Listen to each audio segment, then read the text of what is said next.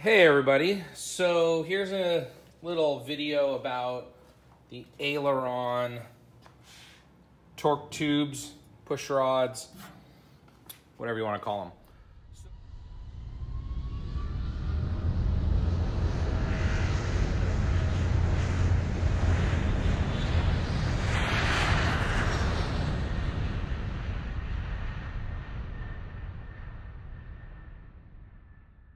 So building these is pretty straightforward. No need to get into any details on that.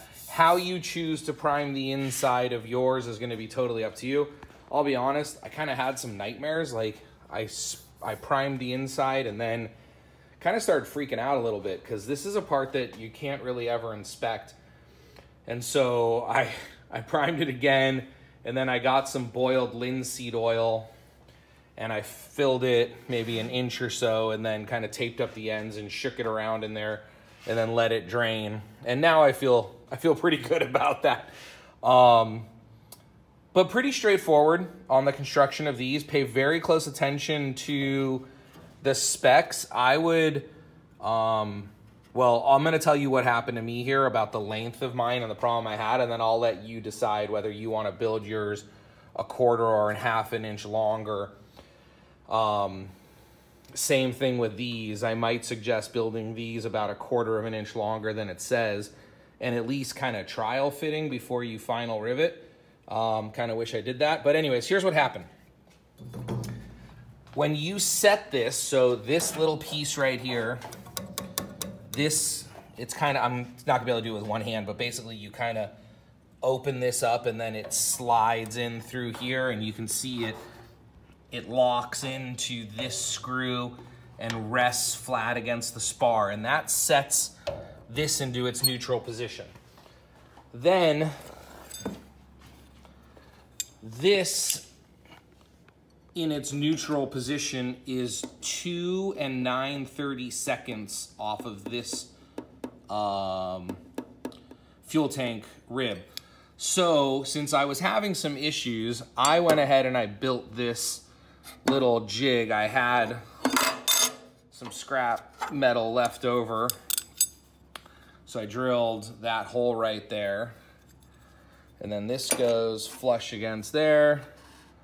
I drilled it with a number 12, and now that sits flush. So to set the exact length, now this is set here, that's set there. Then you start screwing in and out your bearings to get them. I ran into a problem. My bearings, so I'm going to show you. It recommends, or the plans call for this, which is 3614. When I had these set to the correct length, I only had 0.32, roughly that, in the push rod. That was not enough to make me feel safe. The other side was a little better, but I would have felt better with another, 5 or 6 threads. The recommendation when I called Vans was 50%. So forgive me, let me set the camera there for a second. So 50% should look more like this by the time that nut, the lock nut, is back. So I wasn't very comfortable with it. So I stole these from my elevators, and I'll order 2 more. These are the 3616. It is a ½ inch longer. So you can see it's a ½ inch longer. That gave me a quarter inch more on each side, and now I'm happy. Now it is 1/16 of an inch thicker, like this. Hard to tell, but since you will eventually make this bushing yourself, honestly, I didn't even shave it down because a 1/16 of an inch set in here, it feels really good. It doesn't feel like it's overextending.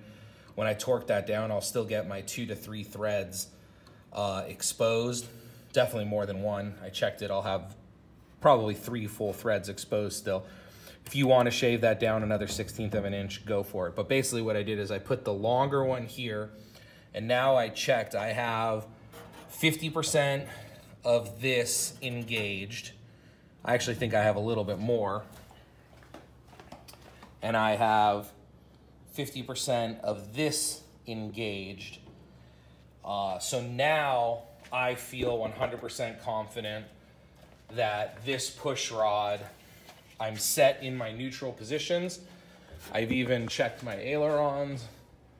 My aileron is set in a neutral position. It might be off by a tiny bit, but you don't do the final rigging on that until your flap is installed. So that'll be easy. Once the back skins are on, I can just come in here and adjust this a hair, or adjust it from this side if I have to move this, you know, another tiny bit. But that was what I went ahead to do the fix here. I'm gonna do it on the other side now, and then I'll just order 2 more of these for the elevator push rod, which I won't need for like 3 years.